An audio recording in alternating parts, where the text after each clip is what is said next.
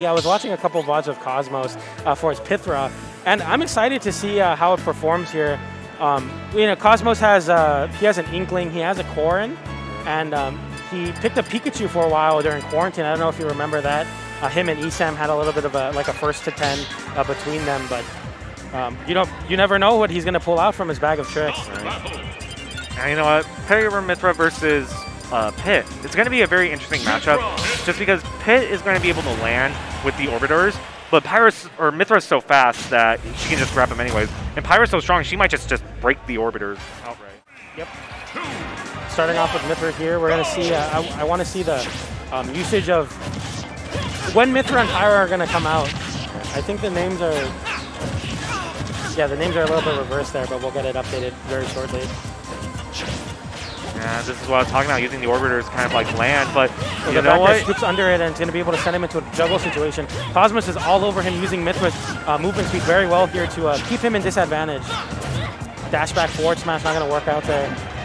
I've heard Cosmos has a forward smash habit. It's one of those things where his movement with Mythra is just so clean. He's able to weave in and out of his opponent's range, and his shark underneath them or catch the landing with forward air. The down B is able to get him to land there, but 170%, we're definitely going to see the Pyra come out here. Oh, unfortunately, doesn't get the hit of the side B right there. Well, yeah, that down B is going to be able to keep himself safe through that aerial from Pyra, but Cosmos trying to find some sort of jump, some sort of defensive option to punish and kill, but yeah, that's going to be it. They'll cross up through the shield, and Cosmos is able to take the stock with the back air. And the interesting that I think I've seen from Cosmos's Pyra right there is like he didn't throw out side B once when he had Pyra out, which I find to be very surprising because a lot of Pyra players, they love that side B. Yeah, and I mean, Cosmos is all over chickncup here. He's not allowing him to get any space between them to mix up the way he's bursting towards Mythra, and he's really pushing the envelope with his insane movement speed. You know, Mythra is one of those characters where she doesn't do a whole lot of damage, but she's able to, poke you here and there so many times so quickly that it just racks up. Wow, that was insanely good. Empty land into a dash back forward tilt to keep him in the corner, and chickncup in a tech chase situation here, able to find that tech in to avoid it. Yeah, Cosmos is all over the place with Mythra, covering every single option he has, but that armor through is going to break through the forward smash there. And we can tell that Mythra is just so clean getting all this damage. He doesn't feel the need to go to Pyra yet, because sometimes, just a raw F smash or up smash can take the stock as well. That up smash covering the side B that ran off the platform there, and Cosmos looking very, very strong with his Mythra. You know what, we see Cosmos not trying to press a button, he's just waiting for his opponent to commit to something first and then whip punishing it. Yeah, he has the movement speed to do so, and utilizing these jumps, he's not fast falling, he's just doing full hops to mix up the way he's approaching, and chickncup is unable to find anything. Oh, gets the grab. Forward throw, going for the down air, they're very aggressive. There we go.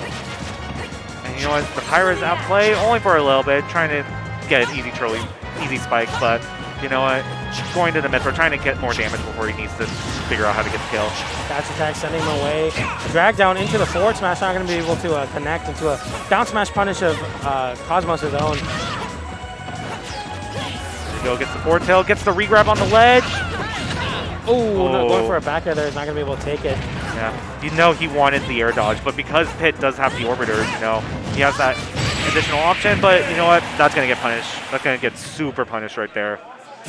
Yeah, it's really difficult to even, just in general, credit to Cosmos, because Cosmos is very, very, very good. Right. But it's just going to be difficult for Pit to deal with Mythra's burst range.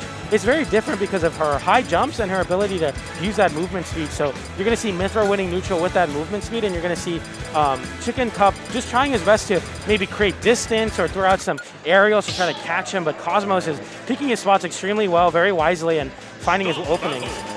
And we just see him, like Pit's, slow jump high because he's a multi-jumper. He doesn't jump high. So he kind of almost has to throw out his move, hoping that Mythra runs into them. 3, 2, 1, go! All right. Starting off with a drop through forward tilt. I like the stage pick from chickncup. It gives him a little bit more distance and ways to change up where he's going to be in relation to Cosmos, but Cosmos immediately switching to Pyra in the ledge trap. Very interesting choice. He's saying, I don't need the movement speed. I'm going to be able to whiff punish him, and that forward air is going to send chickncup off stage, and going for the down air once again, not connecting through the orbiters. Oh, getting the regrab right there. Gets another punish on the air dodge. Chickncup looking very, very comfortable on this stage. Oh, gets trying to get the forward tilt, but not going to be able to get past the armor. Back air sending chickncup off stage. Oh, this should Went be dead. a little bit too high with the uppy, not snapping to the ledge, and Cosmos able to close the stock out with Pyro.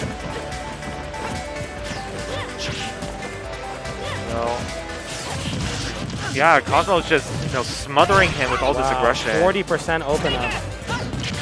She could never. These are insane. With all this movement speed, you would think she has trouble racking off percent, but Mythra still has the options to get percent going. All right, catches the anti-air. There we go. That was very, very good. Going with a rising nair on the platform, finding it into a tilt or a smash. That was a down smash, right? Down smash. Yeah, you normally see Pitts landing with that to combo, but because he landed on the platform, it was almost like a pseudo landing right there. That was a very good read from chickncup there. He didn't go for an aerial, instead landing on the platform to get a regrab, and the orbiters are going to save him once again. All right, going for the empty hop, fading out the orbiters. Back air, trying to find find an opening. He has the lead, or he doesn't. Sorry, he doesn't have the lead. He has to come back from a lead, from a deficit. I mean, it's not the worst thing in the world for chickncup. Definitely what Pitt does have is that he has good kill options in the forms of his smash attacks and just general edge guarding. But you know what? Speaking of kill options, down tilt 2-frame into forward smash is going to be able to take it. Cosmos with the stock lead here. Very good whip punish on the nair using that dash and grab, and 31% of back airs. I mean, Mythra is just so good at catching your landings, catching where you're going to go, and I feel like chickncup is just struggling to find his way in. Once he does get damaged, once he does get a connect in, he can get something off of it. What you can do, he can whip punish just as easily as Mythra can once he gets the hit. It's just getting that hit is so hard for Pitt. He's finding the punish game, it's just he's not finding his ways in, and he can't even really avoid Cosmos with all this movement speed. Look at that. Tech chase platforms from basically across stage, and he still managed to get the punish off of it. Up smash. Gonna be able to take it. I'm sorry, go ahead. Right. I mean, he's definitely doing way better than game one, right? I feel like the smaller stage means that Mythra doesn't have too much space to run away to. Great empty land grab from Cosmos, sending him off stage. He's just trying to cover literally every landing option with up tilt and forward tilt. Oh my god, and wow, that's sneaking in that back air, and chickncup just was not ready for that. Probably DI'd straight in and went straight up as a result. Yeah, the back air was able to take it, killing off the top there.